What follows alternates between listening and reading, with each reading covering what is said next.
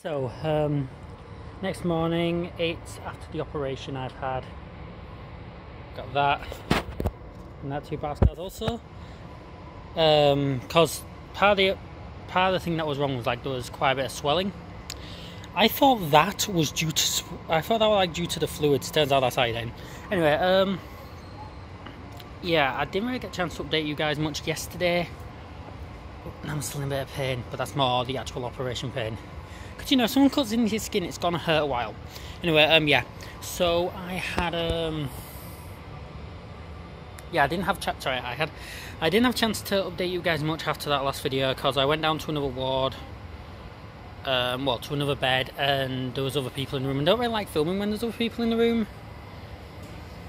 Same as like my whole public thing. I don't like being in public and, you know, walking around. Hey guys. So yeah. Yeah, I have battle scars, we'll put it that way. I want to show you guys something, right? Because this is really bruised up bad. This is from the they're not injections, but you know when they put needles into your arm to put medicine in or to do blood samples?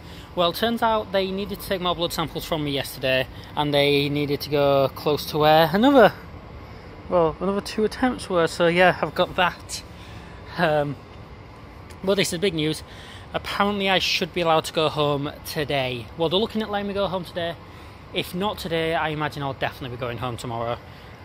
Which is quite good for me because Warframe related thing.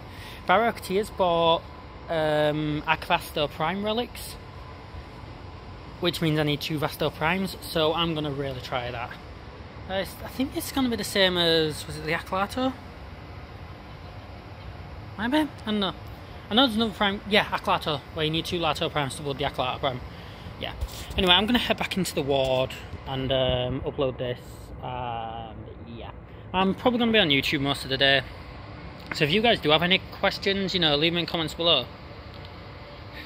Oh, that's one thing I did want to mention.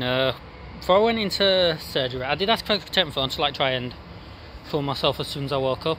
First of all, it wouldn't have been that entertaining. I know I asked what the time was 3 times, and I still can't remember what time it was.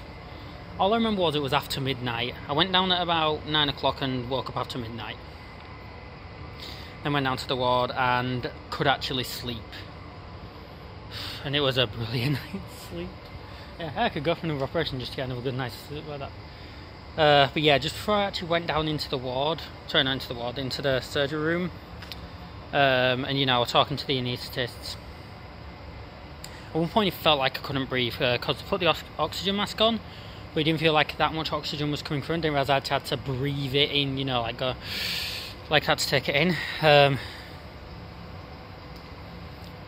So yeah, it smelled funny, did oxygen. But then after the oxygen, I know I didn't go to sleep because they taken the mask off and stood for that was enough. Or did they? No, actually, I think the oxygen was what made me go to sleep.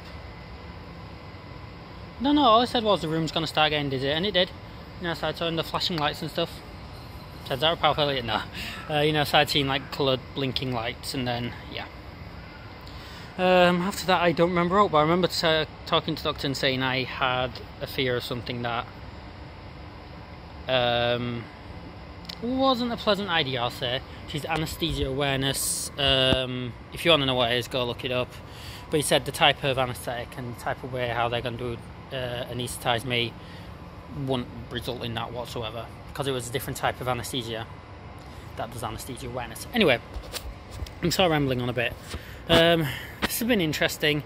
I'm going back. I don't know if I'll be needing to update you guys anything else today, but if I do, then I will. And yeah, ciao.